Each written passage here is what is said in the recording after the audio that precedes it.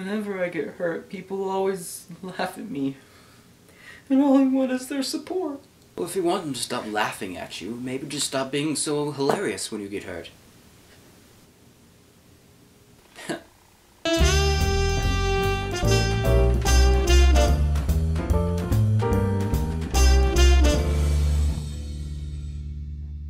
If you've watched the show before, you know I'm a very accident-prone kind of person. If you haven't watched the show, first, hi, welcome to my show. Second of all, now you have to subscribe, because we're that much closer now that I've told you a little secret of mine. And while yes, I am clumsy, the thing about it is that people tend to turn around and laugh at me for being clumsy. And usually the biggest outbursts of laughter are when I get hurt. I think maybe it's because I kind of overreact when I get injured, like a FIFA player. Oh god. And there are two particular ways that I can usually get hurt. One is someone accidentally hurts me, and two, I accidentally hurt myself. And I've got a story to go along with each example of this. Example number one, someone accidentally hurts me. It's a very commonly known fact that I don't like to go outside. And it's for reasons like this. I was on a lovely little summer trip with a bunch of friends going to a water park about a couple hours north of here. And it was just me and a bunch of friends. We were all laughing, having a good time. It was the greatest thing in the world. And about halfway through the day, we were kind of like, you know what, it's getting kind of hot. Maybe we should just go over to the wave pool and chillax for a minute. So we all went over to the wave pool. We were having a fun time, you know, splishing, splashing, all that. Whatever you do in a water park. And then of course, oddly enough, the waves happened in the wave pool. Yeah, that's a thing. Which, I love waves. Like, I really do. I don't know why. Something about them is therapeutic and you get a little bit of exercise going on. Yeah, but not too much. It's just really nice. One of my friends, however, decided that if she did not get out of the wave pool right then and there, she was going to die. So she turns around in the middle of the pool and starts swimming straight to the shore. Meanwhile, I was just gonna get to stand there and be like, yeah, I'm a gangster, I'm gonna sit here and take these waves like a real man. But while she was swimming, and you know, when you swim, your legs kick and all that, and you start kick, kick, kick, and she started running away, swimming away, when all of a sudden, on one of her upstrokes with her kick, she was kick, kick, kick, kick, kick, right into me, and, you know, there. So I am in immense amounts of pain and just kind of had to float there and was waiting, you know, floating up and down with the waves, holding down to everything I held dear. And then I hear her go behind me,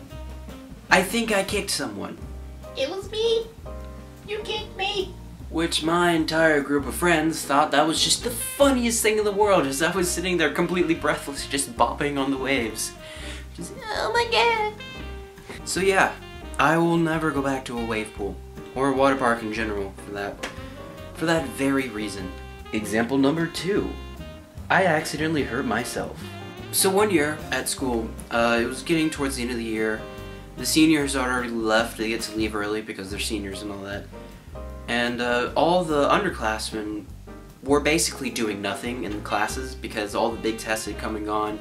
So we were just chilling, waiting for the end of the year to happen. And a teacher was like, hey, you know what would be a good idea?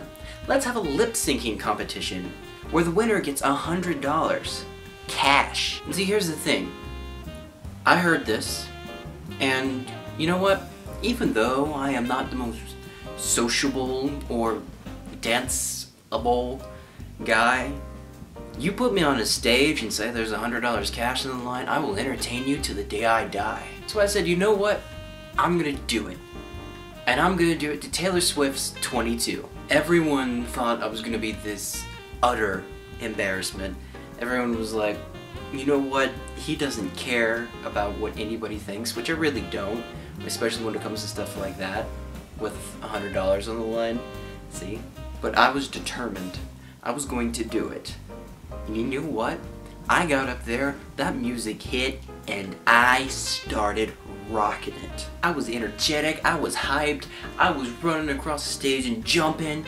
I actually jumped off the stage at one point, and the entire crowd was just getting so into it, and everyone was like clapping and cheering me on, and that's when disaster struck.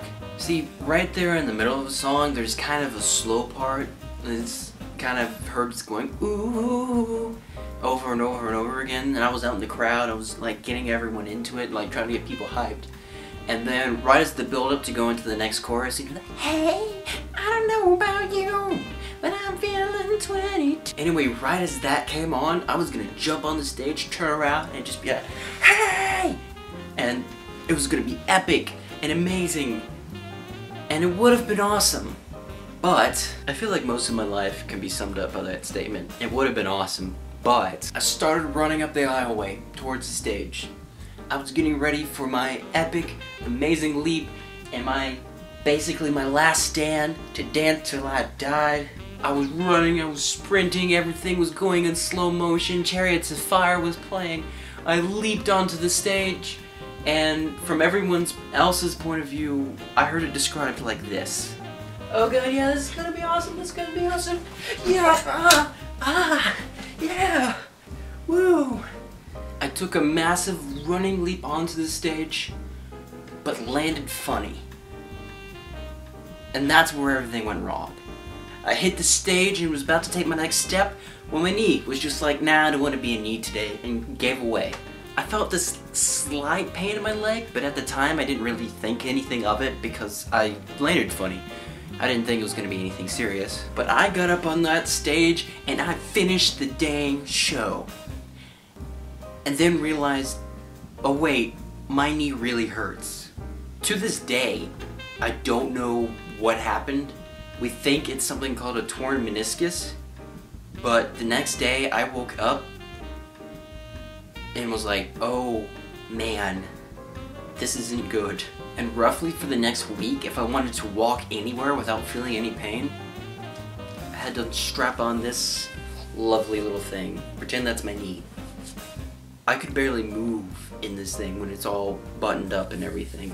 And at the end of it all, guess what place I got in the lip syncing competition? Second. Not even a clean second, I was tied for second. All because of a category that I didn't know existed. Apparently, if you dressed up like the person who wrote the song, you got points. And I didn't, so I get a 0 in that category. Forgive me for not dressing up in drag. So I made off with $20 and no Charlie's gift cards.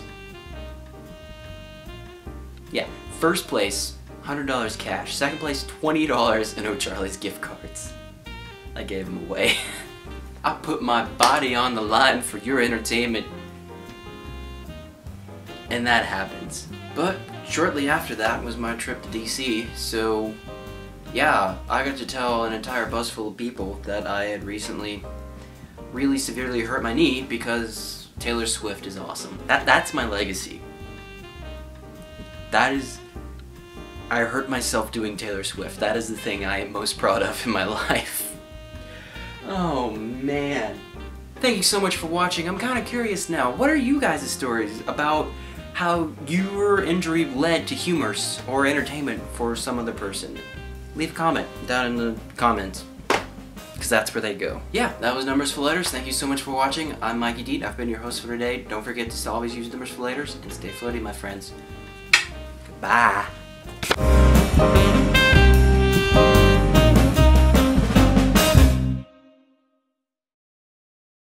If you haven't watched the show before, congratulations, I just shared a secret with you. We're that much closer now. Also, if you haven't watched the show before, first of all,